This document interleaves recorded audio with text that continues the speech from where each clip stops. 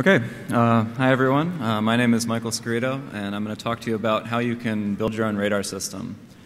So this talk's a little bit off the wall, I guess. Traditionally is more security focused at DEF CON, but I thought it was a pretty cool topic, and I like remote sensing systems, so I wanted to present something that I've been working on with some people at MIT. So when talking about stuff like this, there's going to be some amount of math. I mean, there's not really any way to avoid that, so I do apologize in advance, but we're going to talk about it, and hopefully I'll explain it in a way that you can understand pretty easily. But I didn't want to, kind of overwhelm anyone with it, so I'll try my best. I agree. So first of all, what is radar? Basically, it's some way of looking at the world through radio waves.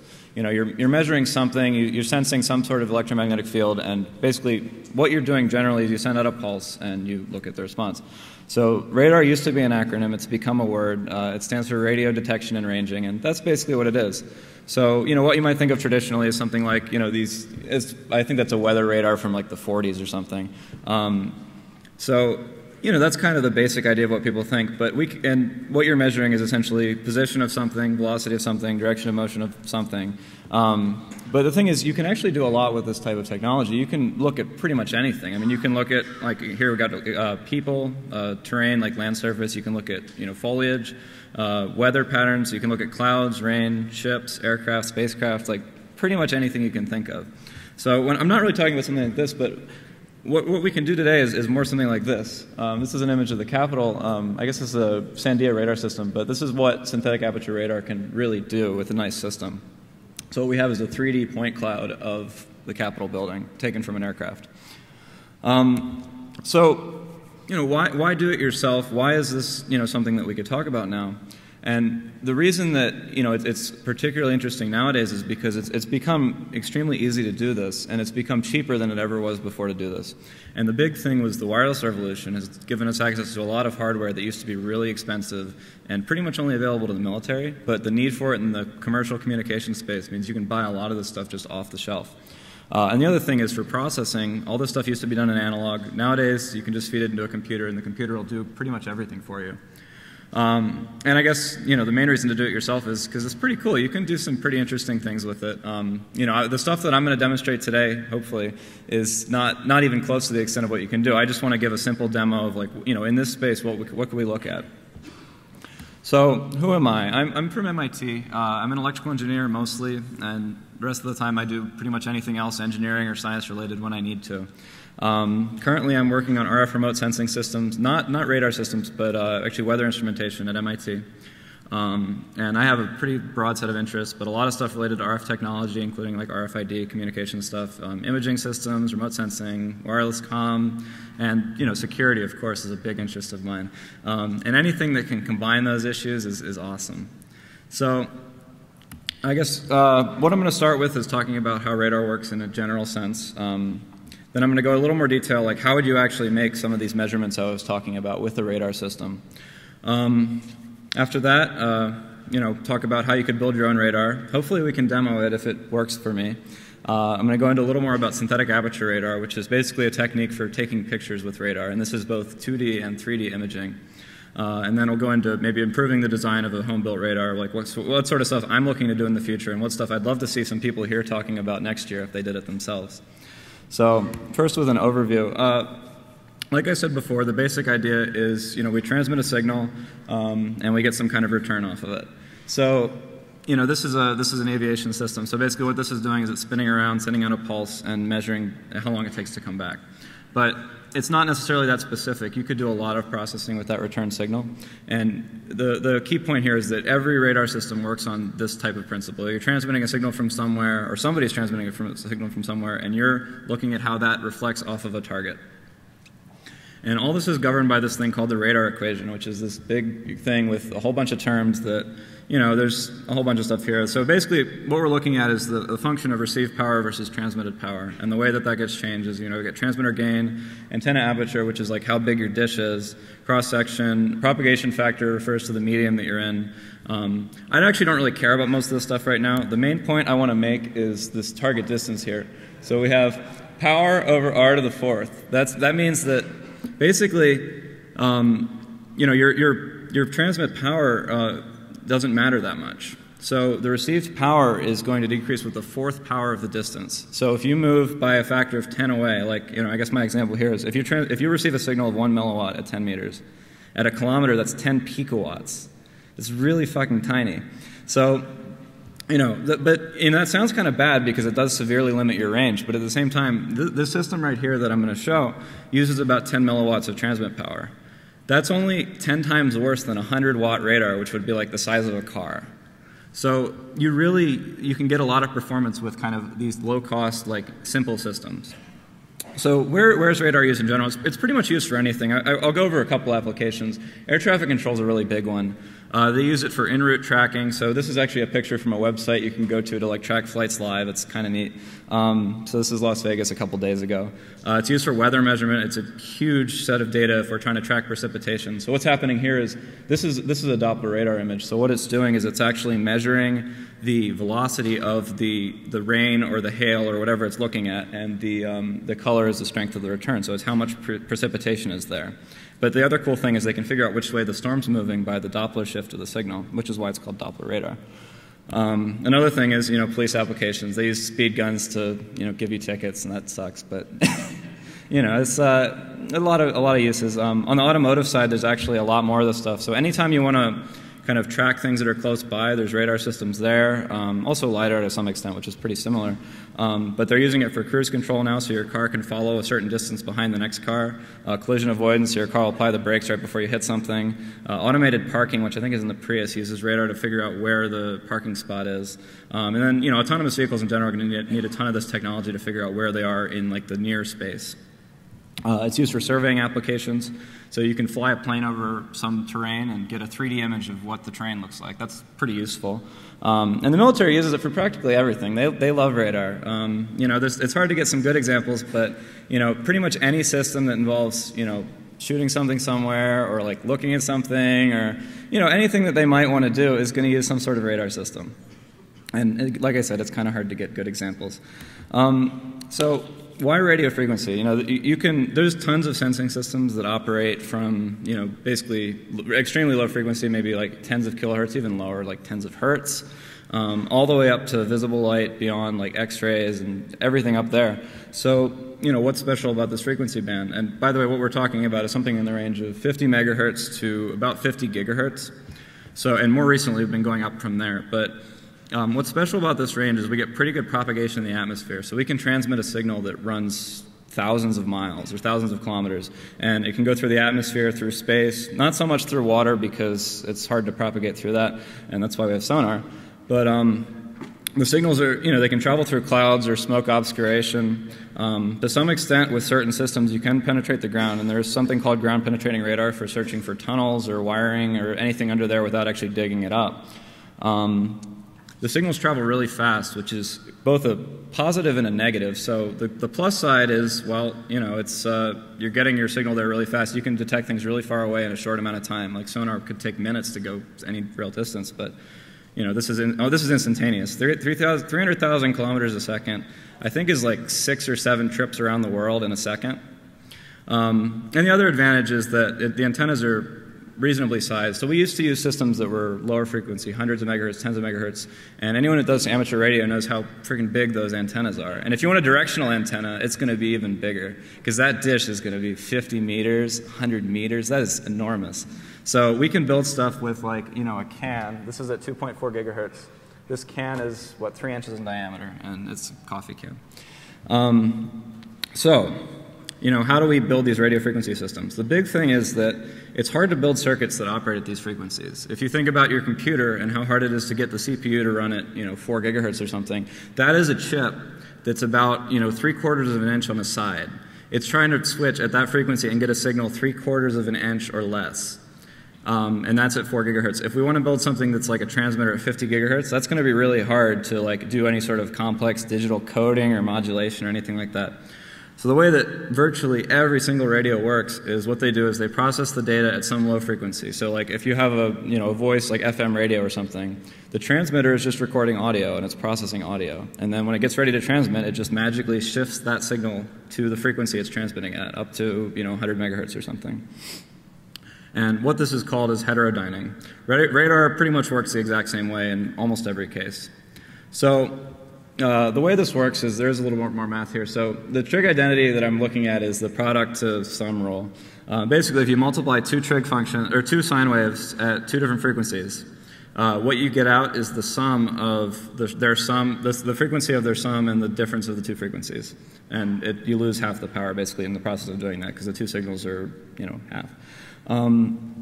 So what this is called is mixing. So what we're getting is, the sum in different frequencies. So as an example, if you take your 2.4 gigahertz like Wi-Fi signal, and you mix that with something that's very slightly higher, this is 2.400001 gigahertz, then you get something at about 4.8 gigahertz, which you don't really care about because, well, I don't know, I don't really need it. And you get something at 1 kilohertz, which is actually a lot more interesting. So I can measure very precisely what the frequency of that second signal is if I'm very good at measuring the first one, because they're really close to each other. And I can get this 1 kilohertz like resolution, for instance. That's pretty useful. So there's a device called a mixer, which basically multiplies some known signal with your unknown signal, and it shifts it in frequency. And that's just magical. That's how radio is possible. So as a visual example of this, if we take two functions, which I just got in octave, we have sine of t, sine of 1.1 times t. So that's something that's like 10% faster in frequency. If you multiply those, you get something like this. This is what you can see here is the sum of two signals. One of them is a fast-moving signal, and the other one's a slow-moving signal. So, looking at it in the frequency domain, it's the same sort of thing. And this is actually a relevant picture. So if you haven't done some stuff like this before, it could be a little bit foreign to you. But basically what we're looking at with these arrows is that's indicating that there's a continuous wave tone. That's the sine wave at that frequency, and it has no energy in any other frequency. So that sine wave in time is equivalent to that spike or delta in frequency. So in this third example, what you get out is these two different frequencies. And as an example of this, you've probably heard this before. If you have a bunch of like case fans in a computer, for instance, you can get those like really annoying like time-varying tones. So if you have something running at like 6,000 RPM and one running at like 6,010 RPM, you have a 10 RPM signal that's being generated acoustically between those two things. So you have some faster signal, and then you have this slower one, and that's going to give you that like beating tone, which is really annoying. That's exactly what's happening there. So let's talk a little bit more about what we can measure here. So like I said before, there's a couple things that we're talking about. Direction is like if I have some target, where do I go to get to it? Range is the distance to the target, and velocity is kind of how fast the target is moving. So then we can combine all these things into basically imaging. So we can use various techniques to generate a 2D or a 3D picture, which is in this, what I'm calling this range and cross-range domain of one of these measurements. And when I say range and cross-range, what I mean is in the radar world, if you take a picture of like this wall, for instance, or that wall, whatever, your two dimensions are kind of like up and to the side. They're both perpendicular to you. A radar kind of flips that 90 degrees. So one of your dimensions is range, which is like how far away the thing is, and the other one is like in some other axis. So it's cool because you can look from the side and then get like kind of an overhead view of what something looks like. So if we want to measure range, it seems pretty simple, right? We send out a pulse, just ping it out and wait for the response, and we just time how long that takes. So here's a visual depiction here. If we have a transmit pulse at time 0, then we're going to get some returns from some targets, and we're going to say one is like, I don't know, 15 meters away, one is 30 meters, one is 65. And so that seems pretty easy. We just look for it on like a scope or something. And the reason that this is hard is because the waves travel really fast. They travel at the speed of light. So we have this equation. The time it takes to get back is 2 times the distance, because it has to go there and come back, divided by the speed of light. Which means that at 70 meters, we're talking about, I guess that's 500 nanoseconds of time, which is pretty hard to measure if you want to do it easily. So if you're using a sound card, for instance, which is what the original version of this thing actually used to sample, that 44 kilohertz sample rate corresponds to a 7-kilometer distance in space, in range. So, that's probably not going to work for most systems. So if we're trying to measure velocity now, and I'm going to go back to range in a second. Let's say we want to measure a person walking. Well, they move really slow. So it's going to be kind of hard to like see a real change, right? So the way this is done is with the Doppler effect. if we have something moving, like this is, I guess, the car analogy. We have a car driving by on the road, and you're standing there on the side of the road and you're listening to it. When it's coming towards you, it sounds a little bit higher pitched. It passes you, and the frequency suddenly drops, and it sounds lower pitched. And that's because any sound being generated by the car is basically being compressed in space as it propagates, because the car is moving as those waves are coming, emanating from the car. So it's a higher frequency tone, and then it's a lower frequency tone. So if we send a radar pulse, like what I'm calling a continuous wave tone, which is just a sine wave, at something that's moving towards you, when it reflects that, it's going to increase the frequency because it's moving faster. It's not going to change the propagation speed because everything moves at the speed of light, due to relativity. But it's going to compress it in time, or in space rather, so it's going to increase the frequency of the signal. So, if we had a 3 meters per second signal, we're turning that 2.4 gigahertz into 2.4 plus 24 hertz. So that's going to be pretty hard to differentiate. But if we have a really good 2.4 gigahertz reference, we can just mix with that, and we get out 24 hertz. And I can see that on a scope pretty easily. I can measure that, and then that way I know pretty accurately how far away the target is. And by the way, the previous example was kind of how radar first got developed. That's like basically a pulsed radar.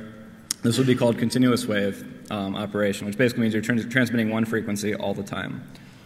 So going back to measuring range, if we're trying to see a difference in frequency, it's pretty easy. We can do that, and the really cool thing is if you take that into the computer and Fourier transform it, you can very easily get a plot of the frequency at, versus power. And it's harder to see a difference in time just because we can't sample that fast, or it's expensive to sample that fast. So what if we took the frequency that we're transmitting, that we have plotted here, and we just ramp it? So what that means is it's going to be a tone that looks sort of like this. This is called a chirp. And what's happening is, it starts out at a low frequency and it just gets faster and faster and faster, and then it's done. And then it restarts or goes back down or something. So what happens with the return signal then, if you're trying to transmit it at something that's far away, is, you get, let's say the first line is the transmitted signal and the second line is the received signal. So if you're looking at what you're transmitting at a given time compared to what you just received, it's going to be shifted by however much time it took between, when you sent it and when you just got it back. And so that's some small amount of time. But if you're ramping the frequency, it actually corresponds to a difference in frequency. And then you can actually do the exact same thing. If you mix those two signals together using a mixer, you will get out basically the difference in frequency between the two signals. And what that means, practically is, let's say we have a 10-meter target, or something that's 10 meters away. If we ramp over 200 megahertz in 20 milliseconds, which is reasonable, it's something that we could achieve pretty easily. That, point, whatever the hell that is, I don't know how long that is, but I think it's 66 nanoseconds or something. That signal turns into 667 hertz, which is in the middle of the audio range. I could sample that with a sound card and tell you how far away you are. So this is known as FM CW radar, frequency modulated continuous wave, and that's how I think most of the systems work today. So then, let's say we want to go a little bit further than that. We want to take a picture of something. So there's a few ways of doing that, but basically, at a high level, what we're doing is we're basically just taking these measurements and just repeating them again and again and again in some different place or different orientation or whatever. So there's a few ways of doing that. One is just scanning. So if you've ever seen a big dish just spinning around repeatedly, you'll probably seen them at airports before.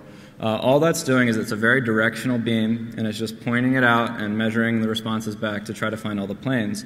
And so it just scans, and it just traces out a path. And it's exactly what you see on those old radar scopes where you have a line going around your little circular screen. So we've gotten a little bit more sophisticated than that since then. So there's something called synthetic aperture radar, which basically means you can get better resolution if you have a bigger dish. But the problem is then you have a bigger dish, and the bigger dishes are more directional, so that's the advantage. So with synthetic aperture radar, what you're doing is you're actually taking coherent measurements of the signal at different places, and you're trying to simulate having a larger dish. And the reason you would do that is so that you can get a finer resolution of space. So if you just point it in one direction, I think the beam widths on these things are like 40 degrees or something, so you couldn't see shit out there. But the idea is that you make it highly directional by simulating measurements from multiple places, and then you can kind of combine all those measurements together and get a cross-range plot. And I can't do that live right now, but I will show you some pictures of that. And then another system is actually called inverse SAR, where you keep the radar fixed, but you move the target And this is if you want to get like kind of radar cross-section measurements of an aircraft or something. I'm not sure why you'd want to do that, but you know. And then more recently, something that they've been doing is basically multi-antenna beamforming. And beamforming is where you take a whole bunch of antennas and you, instead of having like a directional beam to begin with, you basically steer the beam with the antennas. And the way that works is you're basically adjusting the phase of each signal so that you have some flat front in some direction, and you can control that direction and scan really fast. And the advantage there is you have no moving parts, and you can scan really, really quickly. And we use that for a bunch of surveillance applications. Like it's useful if you want to find things really fast. And it's much more flexible than something that just physically scans. So, let's go on to how you might build a system like this. So the home-built radar that I have here, which I guess if you want to get a good look at it, I guess come to the Q&A room and we can show it off.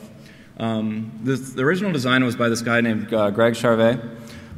He's an employee at MIT, and I've worked with him a good bit, and he's a pretty cool guy. So he really loves radar, and so he designed this system to be built as an MIT class, as basically I think it's a 2-week-long class where you just learn how to build these things, and it's pretty simple. The cost is a few $100s. It operates in the Wi-Fi band, 2.4 gigahertz. And it's pretty simple to use. The downside, at least with the one that I built, is that it's actually really hard to get through airport security. They give you a lot of shit if you try to take something like that on the plane. What I was told when I went through the check-in was that, I flagged the guy down, and I showed him this thing, and he's like, "What the hell's that?" And I tell him it's a radar, and he's like, "Well, what's that?" So, I was like, okay, you can look in here or something. And then, his comment was perfect. He just says, "It looks like a bomb." And I was like, well, I'm glad I didn't say that. But anyway, eventually they did let me through, and I was able to get here. Hopefully I'm not on a watch list now. So let's try to describe how the system works. So this is a block diagram for RF stuff, and I guess it's not too hard to read up here. So this is how RF engineers kind of like deal with the world of circuits. So this isn't really a circuit; it's a set of components. I'll try to go through it and explain what's happening here. So the first thing is the thing that says modular, that little like spike thing is that's the ramp generator. It's generating just a ramp and voltage, which gets fed to this thing with the curvy line called a voltage-controlled oscillator. And it does exactly what you think. The frequency of oscillation is related to the input voltage. So you send it a ramp, and it gets faster and faster, and that generates the chirp I was talking about earlier. There's an attenuator, power amplifier, which just makes the signal louder or more powerful. That signal gets split, and one of the copies of the signal gets transmitted out by one of these dishes here, coffee cans. Sorry. The other part of the signal goes to that mixer, and that's what I said before was the local oscillator for that mixer. So then what happens is the signal gets sent out by one antenna, it gets reflected off of whatever, and then it comes back and the other antenna gets amplified again because it's going to be really, really weak now. Remember that 1 over r to the 4th thing I was talking about? And then it gets mixed with that known signal. So then it basically, what we did is we took the signal and we shifted it all the way down to pretty low frequency near DC where we could record it. And the original system for this used a sound card. I've actually changed that a little bit since then, but that's what's cool about this is you can literally build something like this and record your radar data with your sound card and just process it on the computer with, you record with Audacity and then process it in MATLAB. That was how the original system worked. And then there's this thing down here called a video amplifier, and what that does is it basically just takes that really small signal that's still pretty small, and it amplifies it a bunch of times at low frequency so we can feed it out to the computer. And there's 2 outputs to this. One of these is the sync pulse, which basically tells us when the chirp starts, and then the other one is the actual data signal back out. And then I guess the components are here. You can get the slides later. But these are all off-the-shelf parts from this company called Mini Circuits, which builds these things. They take a little chip and they put it in a package and do all the testing to make it actually work, and then you just like screw on little SMA connectors to it. It's pretty cool because it's like doing plumbing, but you're building an RF circuit. So here's a picture of the thing that's sitting right there. I think I have call-outs on the next page. Basically, these are all the parts I just talked about. It's a little bit different than that diagram because that green board is not in the original design. That's actually basically a USB data acquisition board that I developed for this. And I'm working on getting that to be releasable, but right now it's not quite ready for public use yet. But eventually I'd like to just kind of publish the designs online. So you can see all the components I was talking about before. We have the VCO first, which gets a signal from that green board, which is actually generating our ramp now, so it's computer controlled. So the VCO goes to the attenuator, goes to one of those amplifiers, and then you see the splitter out there. One of those signals goes to the transmit antenna, which you can see at the bottom. And then the other signal goes to the mixer. The received signal goes to one of the other amplifiers into the mixer, and then everything goes out to the video amplifier and then back into the board. So that's basically, that's pretty much all the components we just talked about. I guess just for completeness, I'm not going to explain these schematics, but this is the original circuit. This is something you could build yourself really easily to do data capture. So one of these things is the video amplifier, that thing at the box thing at the top, and the other one is the ramp generator, which is just a chip that generates ramps. And it generates 2 output signals, which you plug into your sound card and record your radar data. Yeah? Sorry? Yeah. Oh, so the reason that's there is because when I was trying to make this thing USB powered, and so I just wired it onto the power for this other stuff. Everything on here runs off of 5 volts. So I plugged the USB in, and then the computer doesn't like that. It just turns off the port. So the problem was the inrush current was too high, and I needed something to slow that down. So I was like, okay, I'll put an inductor in there. And the only one I could find was this big choke transformer thing. So I just shoved that in there, and that worked. So that's all that's for. Okay, so let's say we want to do a little bit more. We want to get a little more sophisticated in the sound card, because there are some disadvantages there. It's hard to collect every chirp. It's hard to stay synchronized, and it's not as fast as we might like for sample rate. So I developed this board that's basically a microcontroller with an A to D, D to A converter. The way that we generate the ramps is we take a digital signal in the D to A converter and then feed it through an integrator. And if you remember your signals and systems, that continuous line turns into a ramp, and we can control the speed of that ramp. And the reason that we're not just directly generating the ramps is because if you ever looked at how a DAC outputs a signal, every time you switch it, it jumps to the next level a little bit. It doesn't kind of smooth it out. So we could filter the hell out of it and it probably wouldn't work, or we could just do something like this where we just generate a flat signal and then in analog we make the ramp. And that was the easiest option, and it works pretty well. And then we just send that out to the VCO. And then on the receive side, we have a video amp. That was actually not on the green board. It's on the other board there. And then there's an A to D converter, which is way faster than the other one. I think it could actually run at 500,000 samples per second, which is a lot faster than your sound card at 44 or 96 or something like that if you have a nicer one.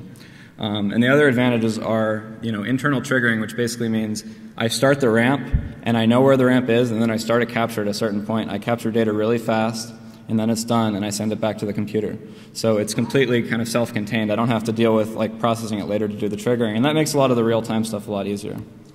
So this is a picture of the board. I guess there's not really too much to say here. It's just, yay circuits. And then there's call-outs on that. So actually, the 2 other things on there that I didn't mention was a gyro and accelerometer. And I haven't really gotten to using these yet, but this is part of my future plan is, well, if we can just track the position of the thing, we can do a lot of this kind of coherent imaging stuff without any effort. And I'll talk about that a little more later. So I'd like to try a demo now. I really hope this works, but I know how demos work at DEF CON, and I'm not, we'll see what happens. But basically what we're going to do is we're going to try to do a range finding demo. So I'm going to take this thing and set it up to basically generate a chirp, record the response, and display it on a screen. And what's going to happen is there'll be a couple of plots there, and I'll describe those when they come up.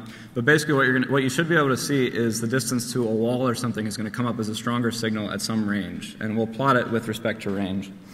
And then all that processing is done with an FFT. So let's see if I can get out of this. And okay. Oh, wow. That worked surprisingly well. So if I plug this into the computer,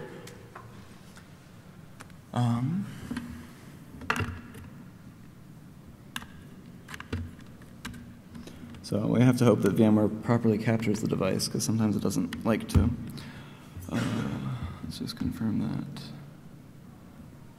It looks like it's connected, so we have a little Python program. I actually found this program online. It was just like something to generate an audio spectrum, and I was like, well, it's Python. It's going to be really easy to make it do whatever the hell I want. So I adapted it to my little USB serial interface, and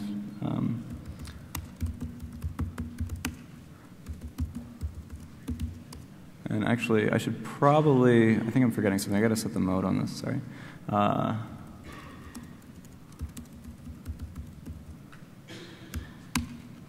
or sorry.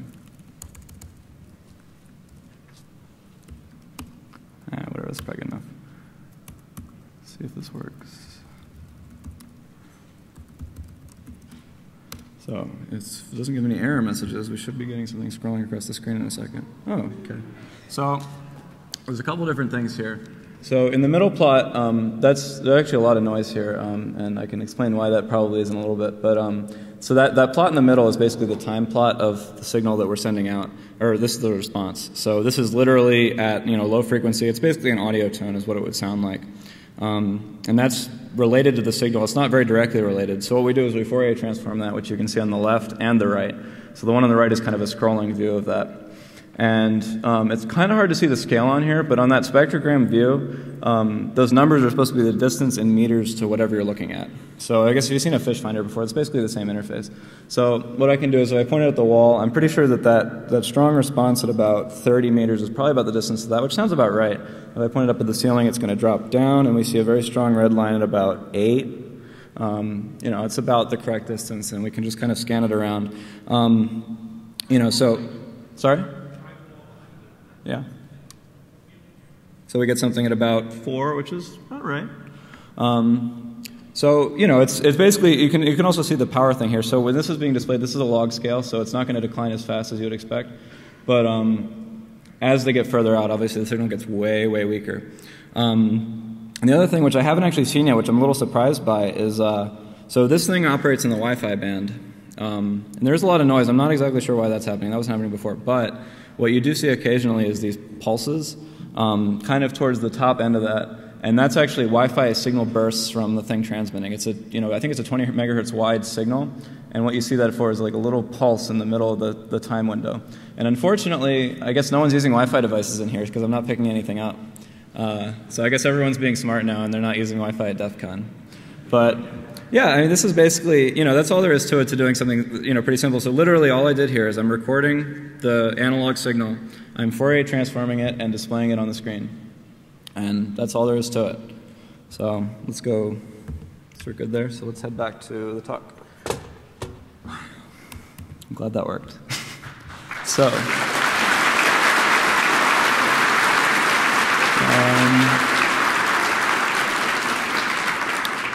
let's talk a little bit about trying to image with one of these things. So synthetic aperture radar is basically the idea of, instead of having a really big antenna or a lot of little antennas, let's just take this thing and move it, slide it down a table or something and just keep taking images. And there's two basically techniques of doing that. One is basically kind of scanning around the object that you want to look at, and it's called spotlight SAR, as you might expect. The other option is basically trying to scan your radar across a scene and basically getting these repeating pulses to the side. And that's actually, it's a little easier to process, so that's how this was originally working. And I'll give you an example of that in a second. Basically what you're doing is you take these pulses and you can get a lot of information about the phase of that signal. So that analog signal that I showed you in the time domain is actually pretty important because all the phase of those frequencies affects subtly the difference between your transmitter and the various elements of the target. So you can kind of coherently combine those and get a 2D image. So this is an example that Dr. Charvet gave me of what he built with something that's very similar to this using the same sort of specifications. So we have a 2D image from Google Earth, and he went out to this field and he did this. You move the radar about 8 feet, and you get an overlay image like this. So I'm going to go back and forth a couple of times, but what's cool is you're basically looking at the foliage from the tree. So you get all those red areas are basically where there's something that returned. And the other thing is you can see that telephone pole or whatever the hell that is right there is also giving a pretty strong return. And the range on this is like a couple hundred feet, so it's actually pretty good. I was testing this in my car at one point, and I was actually able to get probably about half a kilometer. If you're going down the highway and you see some faraway objects, you can kind of see them getting closer to you as you move. So that's kind of neat. So let's talk about what you might be able to do to improve on this sort of stuff. One thing was what I was talking about before. I'd really like to do an inertial SAR system, and unfortunately I've been having some problems with the accuracy of the accelerometer and gyro. I'm going to be working on that in the near future to try to get that accurate enough for my purposes so I can do position tracking for basically a few seconds, enough to capture the image. And so what we would do is we'd basically use a gyro and accelerometer to figure out relative position and orientation as I move the thing around. And the idea is that I don't have to measure that. I don't have to carefully annotate what I'm doing as I'm capturing the data. It makes it much faster. And a cool thing you might be able to do is if you take a GPS and a magnetometer, you probably could just georeference it on a map, have the direction you're looking, and just overlay it on a Google Earth map. And at this point, you can pretty much do that with a smartphone because that's got all of those sensors. Just add that with a sensor like this, and you're good to go. You just got to write the right software. The other thing is something that we might actually be doing at MIT in the next few months is a phased array radar system. So what we would do there is we'd have a set of transmit and receive antennas. And the system here is we basically switch between pairs of them. So you might have a couple transmit antennas, a couple receive antennas. Each pair of those, if they're spaced appropriately, basically gives you a virtual antenna at a different position. And so you can just very rapidly switch between, let's say you have like 8 on each side. That's 64 different pairs of antennas, or 32. Anyway, whatever. You get, this is 64, yeah. You get 64 pairs of like virtual antennas that you can take, and you can very quickly generate an image. And I guess, so basically what we would get with that is, I have a video here of something that's actually been built. This was built by MIT. This is what is the video? Okay. What they did here is they built a phased array radar system designed to capture images at 10 hertz. And what's happening here is we have a metal ball in the middle, and then what they did is they rolled another metal ball past it, and you can basically see the thing rolling in real time past the thing. And it's pretty neat. So you see that little dot there, it just kind of comes past. And so this is pretty fast. There's another video online which I couldn't include due to time. There's someone like swinging a baton. And it's interesting because, like I said before, this is an overhead view. So if someone's swinging that, it looks like a spike, and then it kind of spreads out and goes back and forth and back and forth. So, that's, I can play that again. But yeah, you can see right there, it just kind of comes by. And then there's a little bit of interference when it comes past it due to multipath effects of the signal. Because remember, we are looking at electromagnetic waves here. But this is the sort of capability you could achieve with something a little more sophisticated, because the real-time aspect is really interesting to me. And real-time imaging, I think, would be pretty cool to implement, especially as like a do-it-yourself thing. So I have a few more references here. I guess you can get these from the slides, but these are some resources. This is probably enough information to build one of these things. Maybe not with the laser cut stuff, but it's not that hard. I mean, it's a pretty simple concept, and all of the parts are available commercially nowadays, which is amazing. So I guess the main reason I gave this talk is because I really wanted to see people build something like this, actually build it. And so that's kind of like my call to action is like, I would love to see someone do something really cool with this stuff and come back next year and say, okay, I'm going to give a talk on my improvements to the system. That would be awesome. So I think that's about all I have. So yeah, I guess if there's any questions, go ahead. Yeah. Sorry? I can't hear you. Oh, well, the coffee cans are somewhat directional. Sorry, he asked why coffee cans as opposed to a different type of antenna. The coffee cans are fairly directional. They were really cheap because they're coffee cans and we had them anyway. But basically, it's going to be hard to see inside this thing, so you might just have to come back later and see. But the way this works is there's an SMA connector in here, and there's a little wire being fed into here. So this is basically a waveguide port. It's an adapter from that little feed antenna to this larger waveguide. And then it's basically a crappy directional antenna. But you could use something like this for Wi-Fi too, if you wanted to make your signal more directional. It's the exact same principle. And if you took some of those really big Wi-Fi antennas, you could make a highly directional system just with that. So anyone else? Oh, yeah, he asked which microcontroller I'm using. I'm actually using a PIC. It's one of the 16-bit PICs. I tend to get a lot of shit for using their parts, but in general what I find is that they're very inexpensive. I love that. It's just they're very cheap parts. And this thing was like $2 and has off-the-shelf USB and stuff, so it's pretty good for my applications. But. Oh, yeah, actually that's worth talking about. So he asked what the power requirements were. I believe this entire system uses about 200 milliamps at 5 volts. So like I said, it's easily powered by the USB port. That's the only power source here. The original was powered off of 2 sets of AA batteries. So that's about all you're talking about. Yeah? So if you want to increase the power, how much would the FCC let you do? Okay, so this system is operating in the Wi-Fi. Oh, sorry, I've got to do this. He asked how much could I increase the power. The limits at 2.4 gigahertz, I believe, are a watt. But that's a watt. I think it's 4 watts radiated. So You could transmit. What's that? Okay. So you could basically, you'd probably be able to transmit a lot and no one's going to complain too much. The problem with this is you would have to band limit it some more. So the way this works is it does actually extend past the Wi-Fi band a little bit. And that's why we only use it in kind of controlled environments. But basically, we don't want to step on anyone else's spectrum. So I wouldn't transmit a watt in that whole range. This is like 10 milliwatts. It's pretty low. So yeah. Anyone else? Yeah.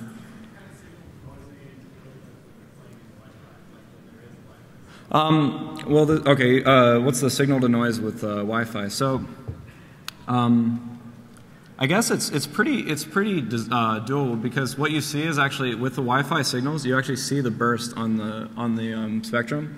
I was shocked I didn't see that today. I was sure someone was going to be using a Wi-Fi device in here, but basically what happens is you get these little blips in the signal, and that chirp is like fucked. It's a pretty strong signal, and it's hard to filter out because it's not like related to your signal at all. You're just like basically sweeping right through it, and you pick up all that crap. But if they're not transmitting, it's not really a big deal. Yeah. Is the upper frequency limit defined by how easily you can obtain a reference signal? Is the upper frequency limit defined by how easily you can obtain a reference signal? The frequency bands that you can operate in are, it's mostly, I mean, there's a few bands you can operate in. You pretty much are stuck to the ISM bands if you want to do this stuff like legitimately because those are, what's licensed for kind of this unrestricted or pseudo-unrestricted use. So you could go up to 5 gigahertz. It would be a little harder to find parts. Basically, as you go up in frequency, the parts just get a little more expensive. Or as you get even higher, they can get a lot more expensive. But the big thing you want actually in a system like this is you want wide bandwidth because the bandwidth is what's giving you that spatial resolution and the time resolution. Anyone else? Yeah.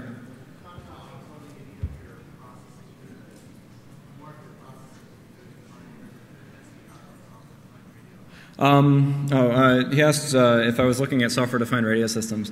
I think there would be some benefit to that if you wanted to make, do some, certainly the SAR coherent processing stuff, that would benefit greatly from an FPGA system because it can take a few seconds to process an image like that on the computer.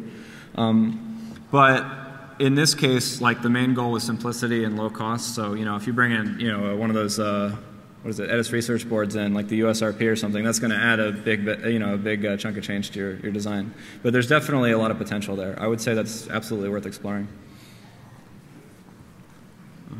Anyone else? Yeah.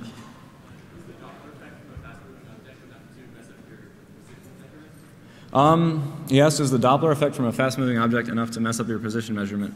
That kind of depends on what you're trying to do. Okay.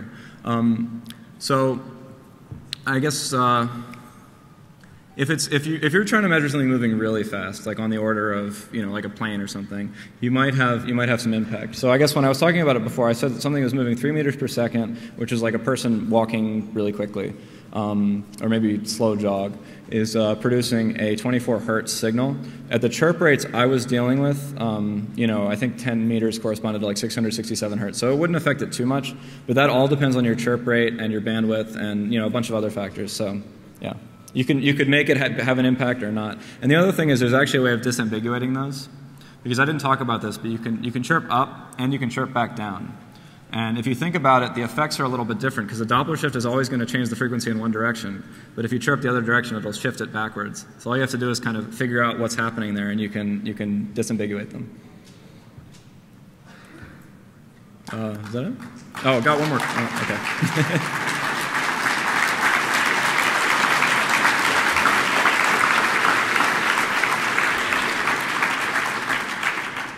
Should I keep doing questions or? Okay. Yeah. Go ahead. Yeah.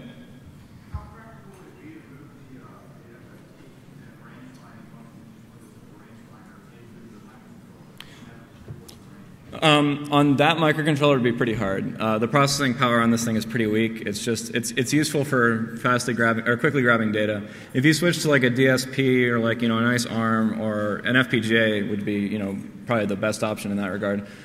You could definitely do that. It's not a very computationally intensive process. I mean, this is like a Python script I was running to do the FFT.